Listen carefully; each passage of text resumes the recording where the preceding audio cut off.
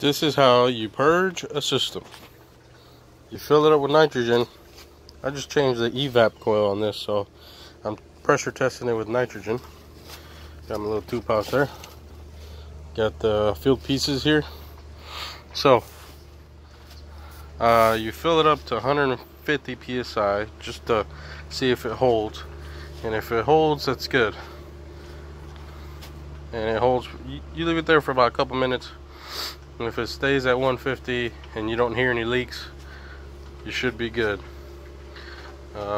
Which in this case it was. So what we're going to do is we're going to open up the high side king valve, but before you do that, we're going to open up this suction side and let all the nitrogen out. Nitrogen is in the system, so we're going to let the nitrogen out.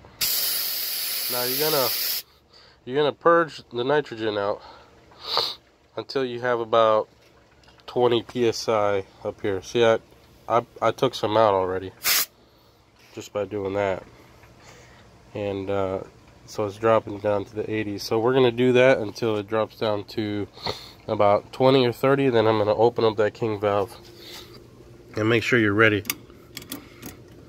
Okay. Go ahead and open that up.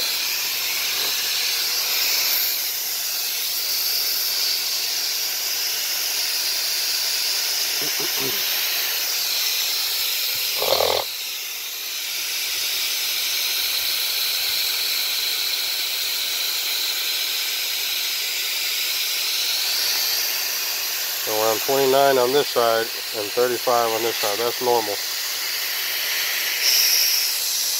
Open it up a little bit more. Close it a little to bring the pressure back up to 20. See? And now that we're under 20, I'm going to open up this valve here. And you're going to hear it increase in pressure. So open it up quick. You're going to be able to see the refrigerant come out. Right there. Let it build up pressure. And then I'm going to squeeze it one more time. And this is R410A, so it's not harmful for the environment. But you don't want to be huffing that shit. Okay, now we continue opening up this valve. This high side king valve. Notice it's the high side, not the low side. High side. Okay, that's open all the way. Now the bottom one takes a wrench. So we're going to go in the tool bag here, find a wrench.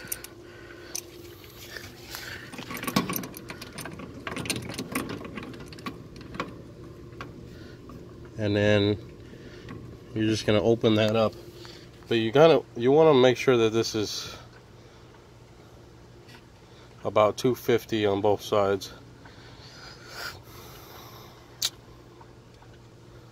So it's getting there, it's around there. So if you're like 100 on both sides and it's 410A, that means you're low on refrigerant. But to properly find that out, you have to run the system and actually, you know what, under 150, like 140 to 150 is 410A pressure, R22, I'm sorry, R22, and then 250 on both sides is 410A. So we just opened up the king valve there, and now make sure both lines are closed before you do anything. Make sure it's nice and tight on there. Now you want to hook up 410A if you're a little low. Hook up some 410A, purge it out of this line here. So, and then before you hook up your 410A, make sure you purge the nitrogen out of here too. See, there was nitrogen in there. So take that out. You can do the same with the red until you see liquid come out. Sometimes it'll be just straight vapor, you won't be able to tell, but it'll spit just a little. So we're looking good here. So now we're gonna go turn on the disconnect box. And this is on a 2012 XR 60 amp on.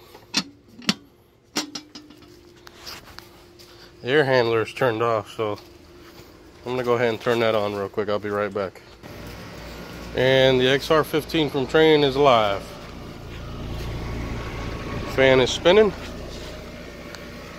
Take a look at our pressures here. 123 over 312, not bad. Probably have to add some. And then from here you find your subcooling and make sure your superheat, they get down and go up to where they need to be. This system calls for 8 or 11 subcooling, I don't remember, but one of those two. Put the clamp on there. Blue side, suction side, red side, liquid line. Liquid line, we're gonna go right here. Boom. There we go. What's it say?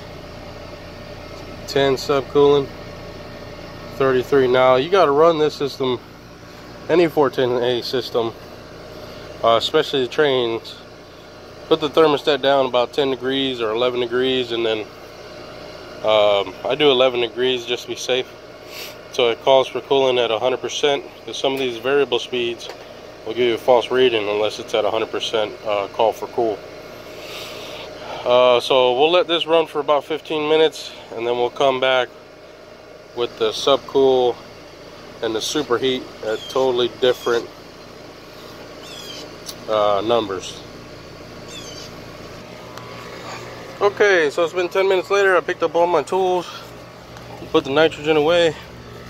So that's the only thing I got is the drill and the gauges. 143, 144 over 332. Beautiful pressure. Inside's a little hot in the house. Outside, perfect pressure. We wanted to be at 8 subcooling. It's at 9.8, which is great. Over 18.4 could be better, but looks like it's in the range. It was in the high 70s, now it's in the 60s and dropping. So make sure, I think in another 5 more minutes that'll be in the 50s. If not, I'll add a little Freon, bring that superheat down. Subcooling will go up a little bit, but the superheat can go down a little. It looks like it's going down, and 50 over 103 is good. 68 over 93. It's not bad. It's not bad. About 30 degrees. It's going to end up being 40 degrees line temperature split. Now you go inside and make sure you have a 20 to 30 split on your airflow coming in and out on the air handler, and at least in the 50s, no less than 40 degrees, 40 to 55 degrees coming out your vents in each room, and you should be good.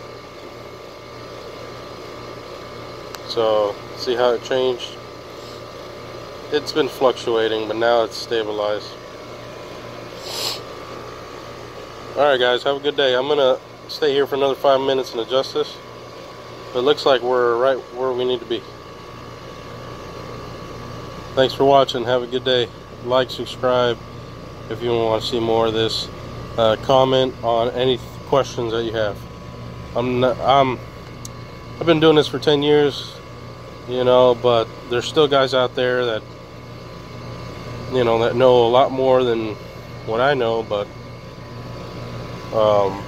just a couple tips and tricks that I use to be able to